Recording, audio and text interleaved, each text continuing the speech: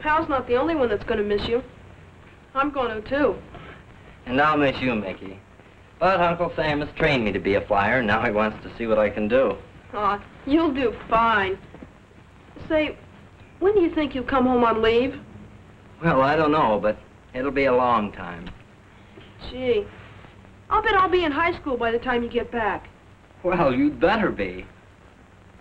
Say, I just remembered I haven't put the car away. Come on, let's take a last run around the block. Hey, that's a great idea. Come on, pal, let's go.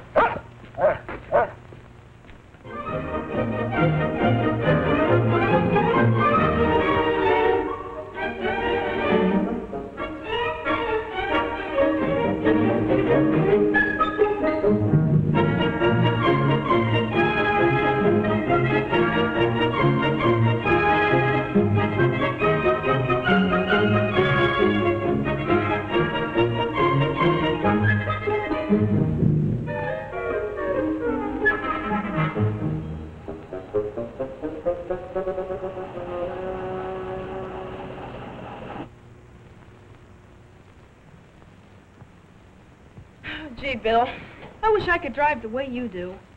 Well, Mickey, if you're really determined to learn to drive properly, you will. It's just a matter of time and practice and being fair to everyone else on the road. A fellow can get a lot of value and pleasure out of a car if he treats it right and is a sportsman-like driver. I know I've sure had a lot of fun with this buggy. But you know, you've got to take care of a car if you want to get the most out of it. Which reminds me, there were several little jobs I meant to do before I left, but it just wasn't time. I could do them. I've worked with you before on the car. Say, that might be a good idea. The more you know about a car, the better you'll be able to take care of it. Come on, I'll show you what has to be done. Pull the hood lever there, will you, Mickey? Okay. Now, for one thing,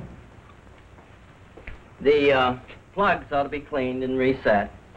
And, oh, see where the insulation is wearing off this wire? Yeah, right down there. Yeah, that's one. I was going to replace that. And, let's see. Oh, yeah, the hose connection here needs tightening. Yeah, I see it. Yeah, I think I can take care of all those things. You sure are car crazy, aren't you? Well, aren't you? I guess so. Say, I've got an idea. While I'm away, if you satisfy me that you've learned all you can about cars and driving, I'll let you drive my car when you get your license. You mean it? You really mean it? Of course I do. By the time I come home again, you'll probably be just about ready to drive. I'll check you out the day I get back. Oh, gee, that's great. But what do you check me out on? What do I have to know? Well, I'll leave that to you to figure out. And be sure and write me now and let me know how you're coming along. Okay. Say, that must be the folks ready to take me to the station. Come on, Mick, let's go.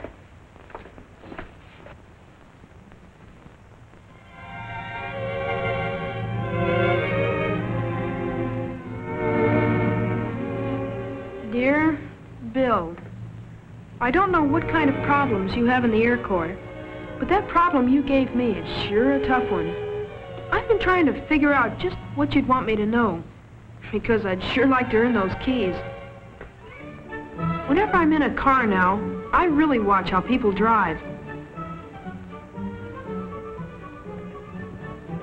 The other day, there was a woman ahead of us, trying to find a number on the opposite side of the street. Dad said when you look off the road, you just naturally kind of drive the way you're looking. She sure was. She almost got hit. It seems that a driver not only has to watch out for his own car, but he also has to keep his eyes open for everybody else on the road. You know, drivers aren't the only ones who cause trouble. A woman tried to cross in the middle of the block, and it's a good thing Dad was on the job and wasn't going too fast. Some people just don't seem to consider the other fellow. We were at a stop signal, and a car squeezed in on the right side of us and shot across in front of us as soon as the signal changed.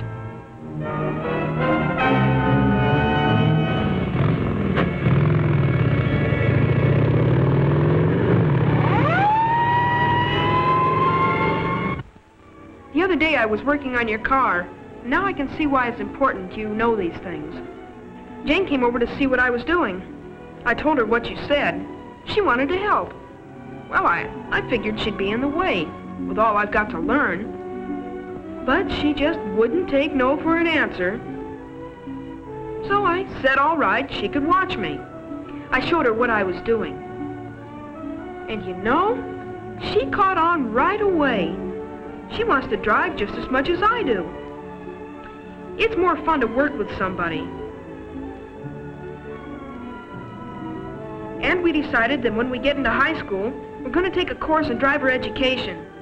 After that, I ought to be well on my way toward becoming a good driver.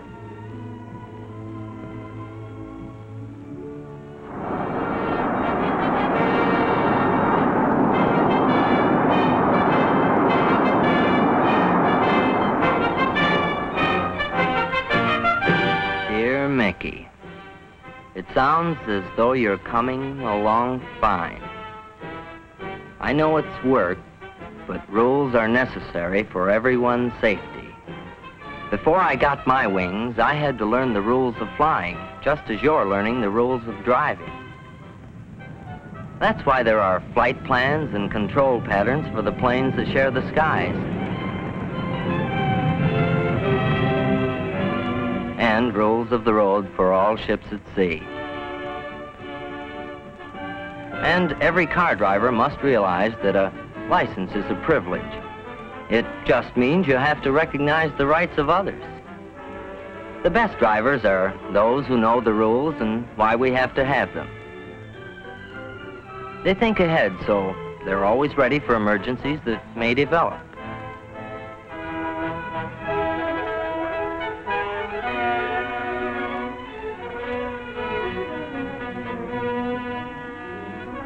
And even though they have the right-of-way, they don't insist on it when it could mean danger. It's pretty easy for you to spot good and bad driving habits, Mickey, especially with the experience you've already had in driving a bicycle. You know you have to watch the road and keep your mind on traffic and signs, signal and road markings at all times. You know you have to stop for pedestrians, even though they may make the mistake of crossing at the wrong time against the signal or the wrong place.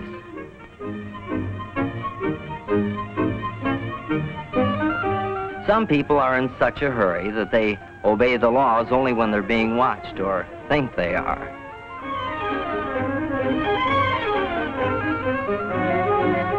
They forget that traffic laws and policemen protect us all.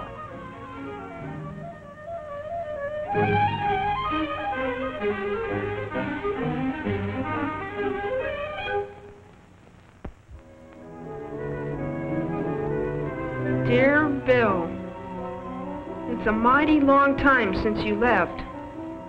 I like your letters, and I hope I'm learning what you want me to know so I can get those car keys. As I drive my bike along, I watch how people handle their cars. I've seen some good drivers and some bad ones. I saw a real close one the other day.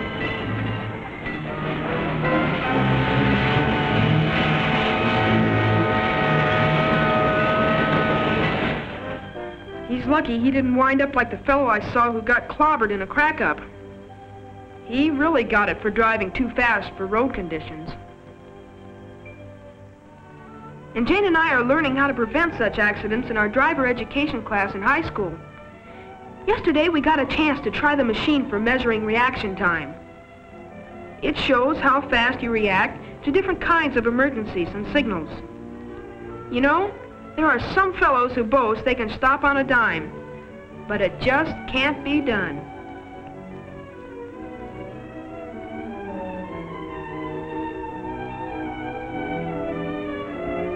We have the 3A textbook called Sportsmanlike Driving, and it covers just about everything a good driver needs to know. We learned how the control of a car depends on the grip of the tires on the road. These are the 4 friction points, and each one is only about as big as the palm of a man's hand. You have to have friction or grip to start.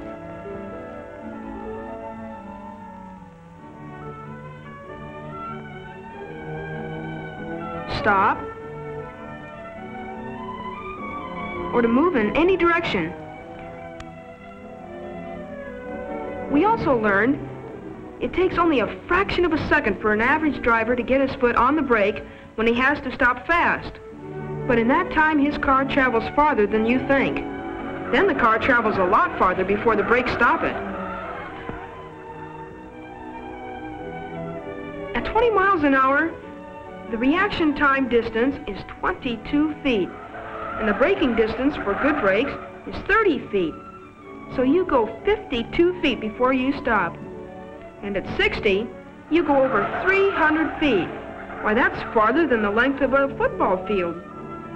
That sure puts a lot of responsibility on a driver. We also learned about the danger zone. It's sort of an extension of the car out in front, and it's as long as the stopping distance. It's a clear distance you must have for stopping. Anything in that zone would be hit before you could possibly stop. And the faster you go, the longer that danger zone will be.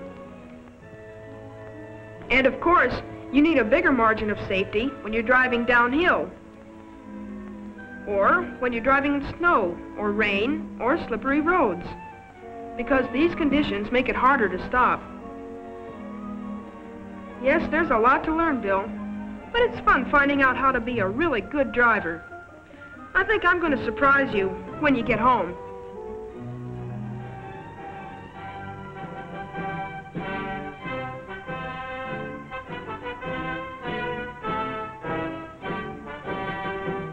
Dear Mickey, tell the folks to roll out the carpet because I'm on my way. Should be home on leave before you know it.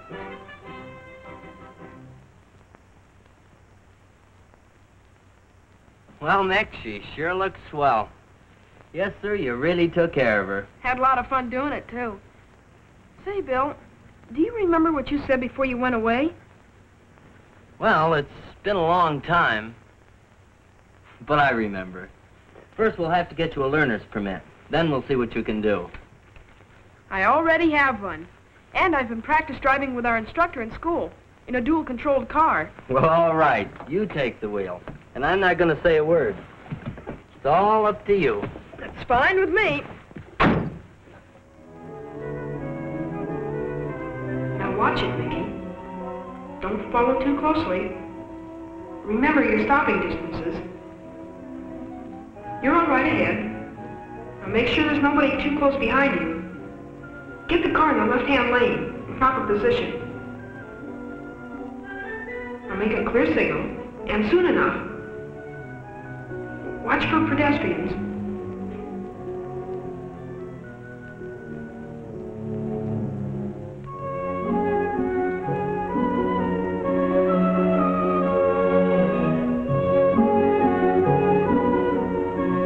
There's a stop sign, but take it easy.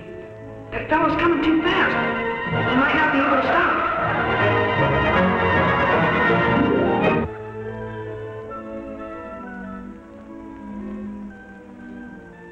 Boy, that sure proves you've got to always look out for the other fellow.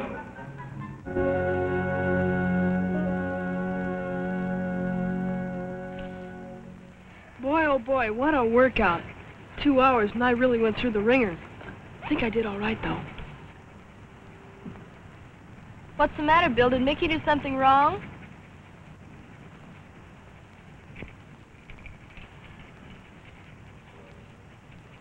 You did fine, Mickey. Oh, boy! I made it! I made it!